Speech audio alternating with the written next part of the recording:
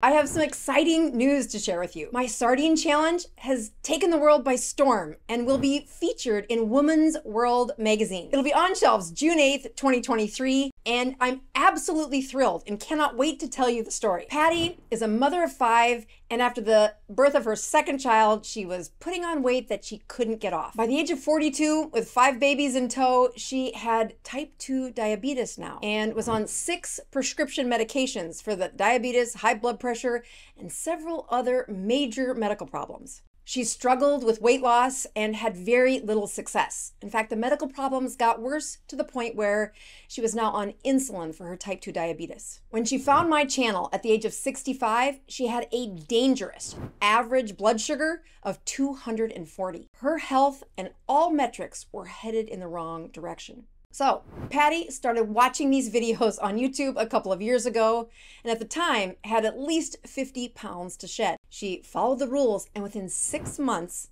had shed most of those 50 pounds.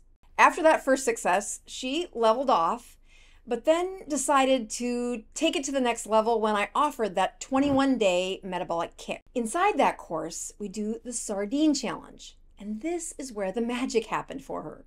During her sardine challenge, she lost an astonishing 8 more pounds, but the weight loss was just the tip of the iceberg for her. It was the health improvements that continued to dramatically improve when she took it to the next level. She went from being dependent on those 6 prescriptions to being medication-free in over a year. She took off a whopping $1,000 bill per month because she got rid of those prescriptions. She's back to the weight she was when she was married. And her 8 grandchildren and her husband of 47 years have met the new Patty. One that isn't just skinnier, but has the vigor, the life, and the joy back. Improving her health didn't just improve Patty.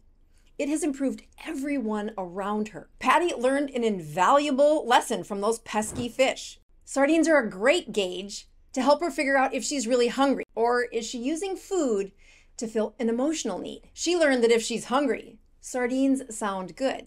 And if she's not, she doesn't want to eat them. Now here comes the assignment. I want each and every one of you to go out and buy a copy of the Woman's World magazine this week.